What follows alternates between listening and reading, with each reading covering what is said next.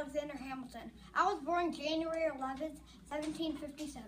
I should have been born in my grandfather's fog-bound castle on the west coast of Scotland, the same castle as my father James. My dad and his 3 brothers were born there. I am a bright, curious, ambitious boy. I am as curious as a 3rd grader trying to learn knowledge. Did you know I like to read, write about kings, queens, war, and how people might learn to live together? I signed the Declaration of Independence. Did you know I was one of the founding fathers?